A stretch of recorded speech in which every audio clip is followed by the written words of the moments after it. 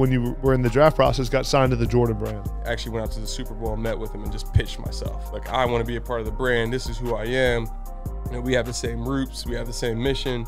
And ultimately convinced him to sign me. And I used my experience there really as an opportunity to just learn about brand. You know, I'm still this business guy, so they had this board of governors meeting every year where they bring all the athletes together and all the executives, and we sit down and we do these little workshops about marketing and kind of forecasting out any new products that would come out.